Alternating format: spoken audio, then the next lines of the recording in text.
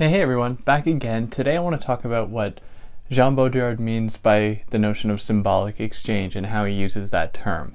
But before jumping into that, if you want to follow me anywhere other than here, you can find me on Instagram at theory_and_philosophy or on Twitter at David Guignot if you're interested in that at all. If you're new here, welcome. I'm David. I try to explain philosophical texts and ideas in a way that makes them accessible so that, to help you along your philosophical journey here. If you want to help me out, like, share, subscribe, easy enough to do, and it means a lot to me. If you want to help me out monetarily, you can do that via Patreon or PayPal. If you found this on YouTube, you'll be able to find the audio version only in podcast form anywhere where you get podcasts, and there shouldn't be any ads. Or vice versa, if you want to watch the video for this particular episode or any other videos I put up, then you can find those on YouTube if you're listening to this in podcast form now. So, don't waste any more of your time with that. Let's jump into symbolic exchange. So there are two kind of big reasons I'm doing this. I was watching the Baudrillard-Derrida debate, and if there's a lot of support for this video, then I'll cover that too. So drop likes, and then that'll incentivize me to do an episode on that debate as well, in which Baudrillard talks a lot about the symbolic and what the symbolic means for him.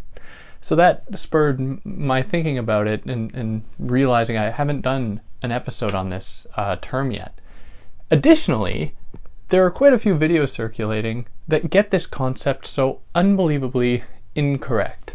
Now, I'm not going to name names because that would be very rude, but if you watch a video that is trying to explain that currently we live in a world of symbolic exchange, or in the age of commodities or hyperreality, somehow that demonstrates symbolic exchange, then you immediately turn off that video and burn your computer, because it's something wrong. Like, that is just so wrong. And it's not even wrong at like an interpretive level, it's wrong factually. Like, it is just simply wrong in terms of Baudrillard's work, because all you need to do is read the very first line, literally the very first line of Symbolic Exchange and Death, in which he says, and I'm paraphrasing, but it goes pretty much like this: symbolic exchange is no longer the dominant mode of exchange today. It is gone. Symbolic exchange is gone. Now we're going to nuance that a little bit, but this misconception that I've seen floating around has also spurred me to do a quick little explanation about it. Now, with that being said, I'm not going to be able to cover absolutely everything about this term. You have to go and read Symbolic Exchange and Death and The Mirror of Production, and I guess for a critique of the political economy of the sign, to really get a full grasp of this term. But I can give you a fair introduction, kind of nice foray into what it's about and how it fits within his broader project. So for him, symbolic exchange is diametrically opposed to everything related to political economy. It's diametrically opposed to value as well. Now, what does that mean? How can anything be opposed to value? Well, in the way that Baudrillard characterizes the present economic system, say, for example, we're talking about capitalism, what we have is the use of a universal equivalent in the form of capital. So we have like money in that case that stands in for other objects. So, in the age of just bartering, for example, certain difficulties would arise. Like, if I had some linen, I wouldn't necessarily know how many eggs that translated into, for example. Like, I don't know how many eggs I could get for one sheet or piece, 4x4 of linen, whatever. And that raised some problems. And so the introduction of paper money, or of gold or silver coins or bronze coins or whatever, made it so that suddenly we could find a universal equivalent between these two objects that would allow us to easily exchange them.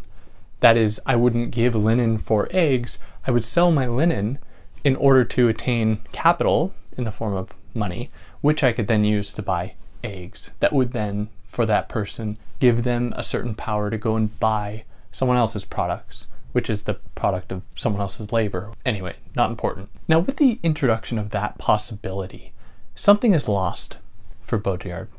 And what he opposes that to, and he gives a few examples, but one of them is the idea of the potlatch, in which there was a series of gifts being given. Not gifts like you find on the internet, but gifts that you would be able to exchange one for the other. Now this corresponds to the idea put forth by Marcel Mauss in his philosophy of the gift, in which he says that you never give anything in certain cultures that Baudrillard regrettably labels primitive cultures. When you give a gift, there is some expectation that you're going to get some gift back. But without the possibility of this universal equivalent like capital, there's always going to be a negotiation as to how much you will get back in the form of a counter gift. So, for example, if I were to give someone a sheep, a sheep, let's go with that, they might return 10 pieces of linen, for example. Now, the person who then received that linen might not experience that in the way that the person meant them to, in that they might think, oh wow, that was really generous of them to give me all that. Now I have to give them an even better gift on top of that in order to, make up for this counter gift that they've given me. I have to give them another counter gift. Or they might think that they've been cheated if they didn't think that the 10 pieces of linen or whatever was as valuable as the sheep, in which case there would be a certain animosity that would brew and the need to deliver a counter gift that would demonstrate their prowess, saying like, you know what, I really don't need you. Like, I have all this. I can make you subordinate by virtue of the fact that I can give you a lot.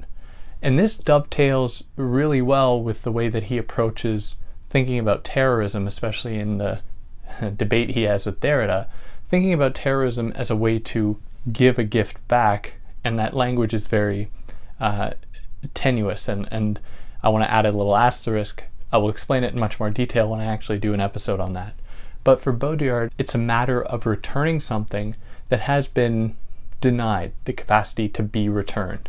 In the case of terrorism, it's the capacity to return death into a system that has effectively purged death.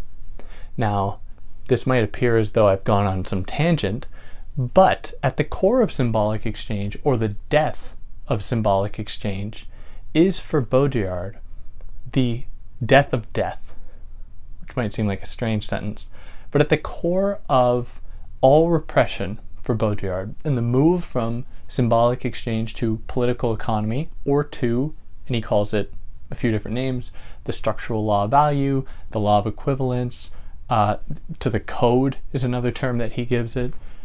In that move, there necessitated a kind of exorcism of death, which might seem totally strange to say. Like, what does death have to do with exchange? What does death have to do with currency? What does death have to do with bartering? Well, for Baudrillard, the moment that death exited the equation of life meant that life suddenly had a kind of linear sequence in which you're born and then you die, and that's it. And that's really, that's the end point, and that is all.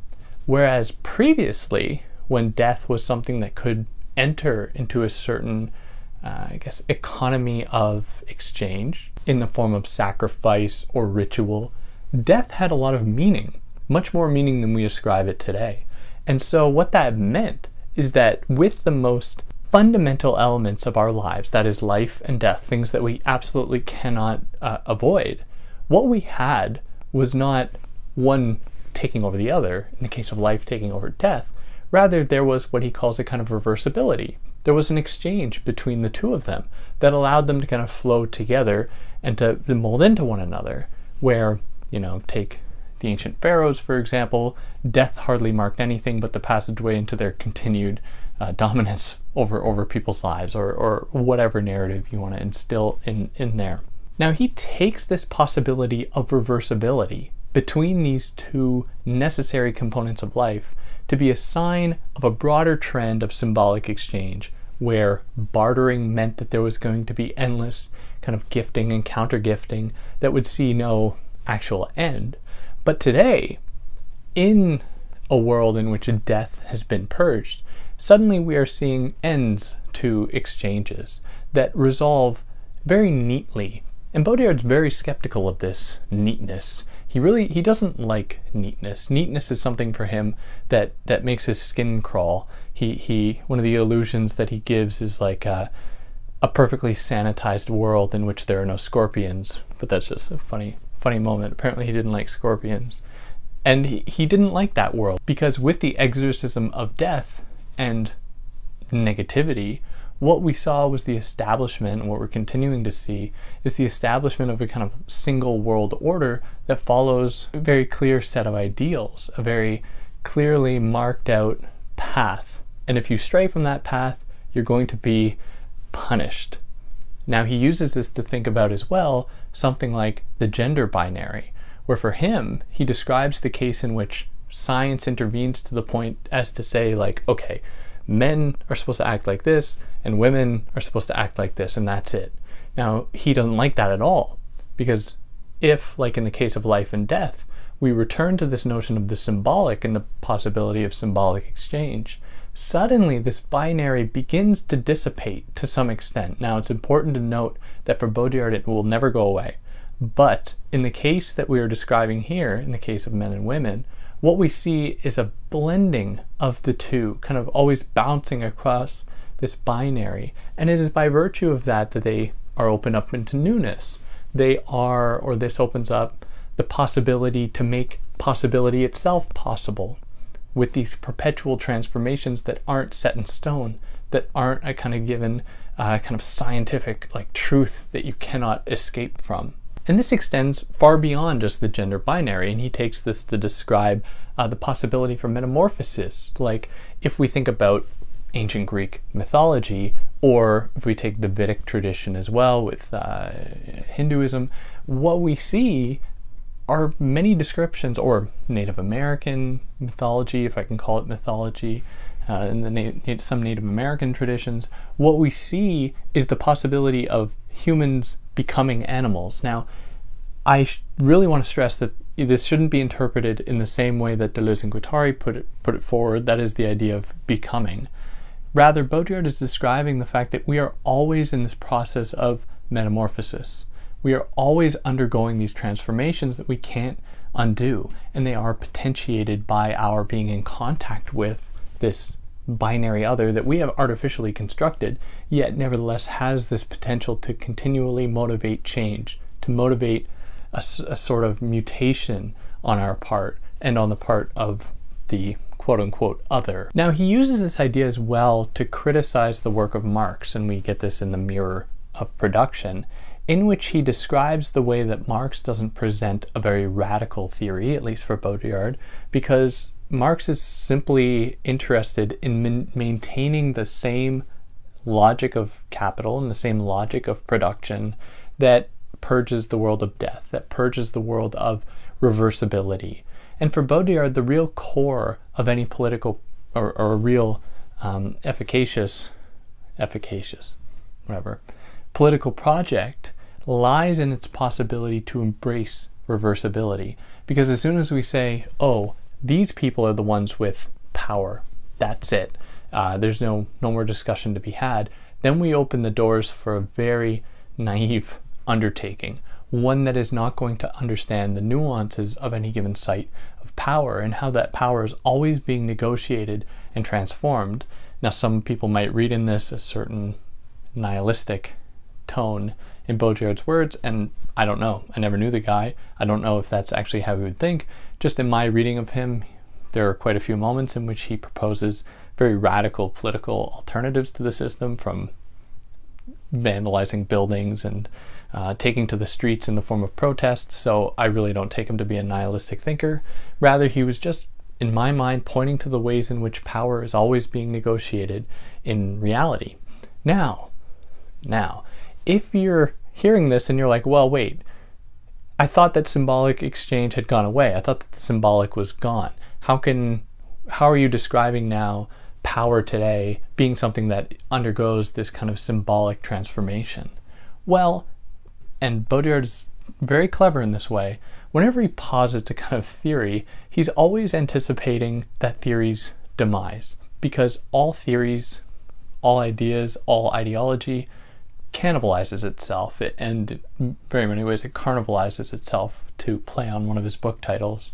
That is, no system can ever be so perfect as to not eat itself and be the reason for its own demise. And he's anticipating that. He's saying, look, what we can say is that there has been this change, but it would be totally erroneous for us to say that we've just completely purged the world of this negatively constructed thing that is how we view it today, this thing called symbolic exchange, because it still haunts us. It still remains on the margins.